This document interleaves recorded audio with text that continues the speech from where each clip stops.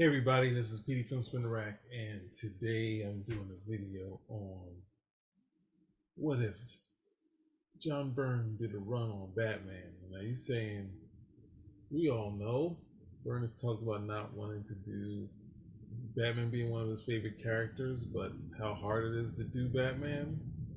Well, I say it could have happened. You say, what? You don't believe me, do you? Right? Okay, so I think it's 2000. I don't know. When did he leave DC? I think it was 2003, 4, something like that. So after leaving Marvel, Byrne goes to DC, does Lab Rats, does a couple of arcs on the JLA. He does a Hawkman thing, a couple Hawkman things. He does Lab Rats. I think I might have said that already. Does Blood of the Demon. He does Action Comics, and he's doing a Doom Patrol. And while he's doing these, I think Action is his ongoing thing. He knows that Doom and the Blood of the Demon are, they might be close to canceling, but he's doing Action, so he's like, all right, kind of in the DC universe again, working with Gail Simone. He said he had two wants from DC. He wanted to work with Jeff Johns. They talked for a little while, and then he also wanted to do Batman. So and this image here is not the Batman of this time. This is the Batman right around the what's it called? The Art of John Byrne. Like one of the first images I remember seeing of Byrne doing Batman.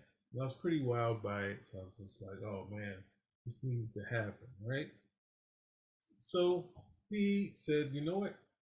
So being a Batman fan, what if I just draw it? What if we get a writer, or I'll offer myself up? And he said this online. He said that, hey, I'd like to do Batman, and he offered himself up to DC as pencils only doing Batman, right? So, and I guess they heard him, but the thing that happened at the same time, Paul Dini became regular writer of Detective Comics. And I think to get the artist that he was assigned to it, but there was also a lot of fill-ins.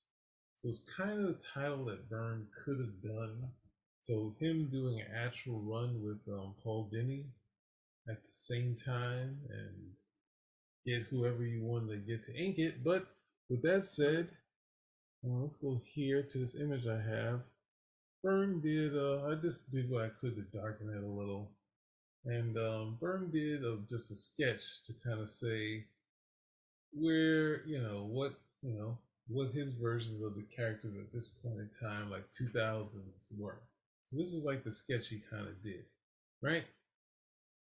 And I think he put it online, and then of course, some point later this was sold on Heritage. But it was just like, wow, this would be really good.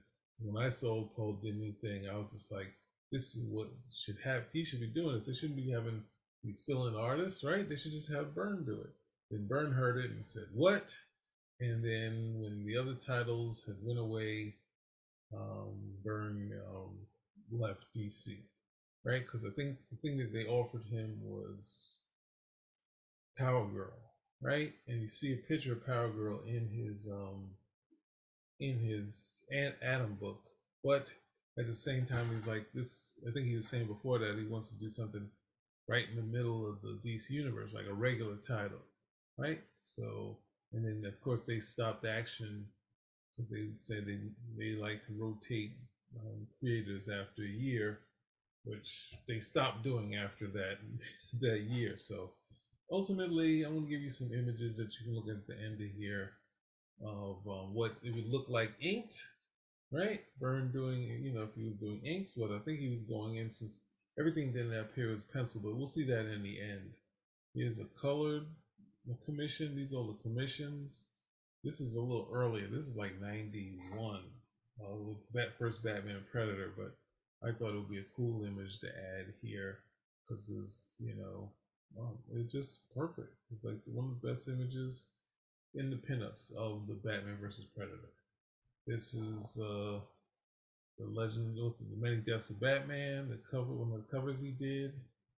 Then we have Batman 3D to give you a feel of what's going on. Here's some more commissions, right?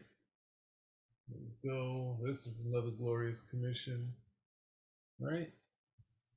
That's annoying. This is really nice. And this is gorgeous, of course. Him versus the Marvel ones. And then another montage. And this one is another against the Marvel villains. And this is him against his classic ones. And all of his Batman family. Then of course you gotta add Mars Attacks. I mean, why else would you? Can't go any further besides that. Another commission. And then this is pencil from Man of Steel, which I think this is the only one I've ever seen, right? And here's the pencils from the period, right? So this is 86 Byrne, and this is 2000s Byrne, right? So this is his pencils here, and they're very detailed. This is him doing full pencils on the JLA, on another JLA storyline. It's another piece from JLA. And then we have from Blood and the Demon. I only have 2 of these, right? So everything else was comic book. So I just took the splash picture in this. So you can see we've been heavily detailed, and we were getting a nice, I think he was on, Paul Dini was on title for at least a year. Nice year-long storyline with Byrne doing Batman. He probably might have wanted to do more. And ultimately he wouldn't have retired from DC at least. Right? So but we wouldn't have gotten the glorious period of Byrne at IDW. But this is great to look at to see what his Batman would have been for this period of the 2000s, because he offered himself up to DC, and DC didn't oblige. And then post a couple, he basically said time to kind of tools down, because got a couple titles that are action-packed titles, and they're not selling. So but then we had the great Chris Ryle, who conned him into doing another 50 plus books, or maybe up to 50 books. So good trade-off. But this is the what if Byrne had actually done the run on Batman in the 2000s, right? So there we go. Spinner Rack is